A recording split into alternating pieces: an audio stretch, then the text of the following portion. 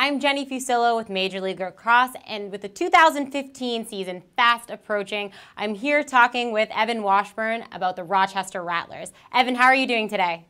I'm doing well, thanks. Now, Evan, the Rochester Rattlers are coming off a great 2014 season, but unfortunately, a lot of their key players are still playing indoor when they start this year. How can they get off on the right foot missing key players such as Mark Cockerton? I think Tim Sudan, the head coach and decision maker, GM, will be tested. What kind of roster will he have put together with the player pool, supplemental draft, knowing guys would be missing early in the season? Now, the most important thing is they have Jordan Wolf, who I think is poised to be an MVP this season. I just think his game is so explosive, and he's such a tough cover, and he does everything well. Now, he will be facing his first season without that college prep, if you will, where you're working out most of the time, and he's got a full-time job in New York. But from all reports I've heard, he is as committed to the game as he's ever been, and he's just excited to play. So with Jordan Wolf, I think they're in a great position. Now, they can't do things single-handedly, but having a goalie like John Galloway, now he's a coach, but I think he'd be able to get there for a Sunday game. In key positions, they should be okay. So while they might not start out as hot as they finished last year, I don't think they're going to put themselves in a position where they lose so much that they can't find their way back once they get all their players. Now, you mentioned John Galloway, who was the 2014 goaltender of the year. What can we expect from him in the defense?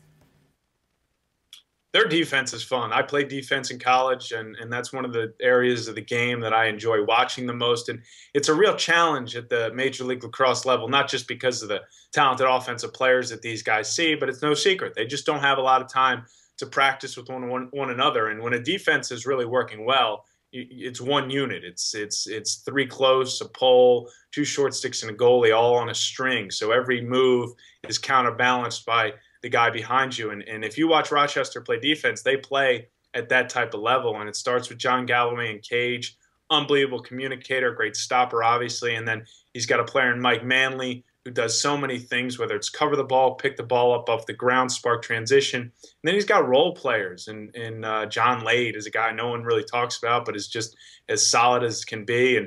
And Joel White, as a long pull, has improved as an on-ball defender. And his like a vacuum on the field, just picking up ground balls and sparking transition. So their defense, I think, at least based off of last year, and I wouldn't expect a real drop off this year, is the best in the league. And John Galloway is a big reason why, because anyone who knows this game, it all starts with what your keeper's doing, not only stopping the ball, but communicating what you guys are doing defensively. Now, you talked about their exciting finish. They were within one goal last year of beating Denver. Do you think they can get back to that point? I do. My preseason poll has them #1 in Major League Lacrosse, and I think that if they can maintain the hunger, the attitude, and these are things that have nothing to do with the game of lacrosse, but are important in this league because of the somewhat disjointed reality that is the team. I mean, these guys are flying into Rochester from all parts of the country. Some do live there, like Mike Manley, but for the most part, they're meeting on a Thursday or Friday and then spending the weekend together. And some teams find that challenging, and it affects their chemistry on and off the field.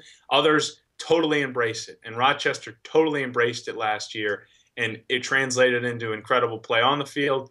Off the field, they were all brothers, and I think in conversations with Tim Sudan leading up to the draft, that's all he's concerned about. He wants to make sure this team keeps that identity where no one player is more important than the other, that they're all about coming in on weekends, working as hard as possible, winning games, and having a blast. If they can do that again, I think with another year of Jordan Wolf's development, if he can maintain and exceed his level of last year, I think they should be champions in Major League Lacrosse. They're my pick right now.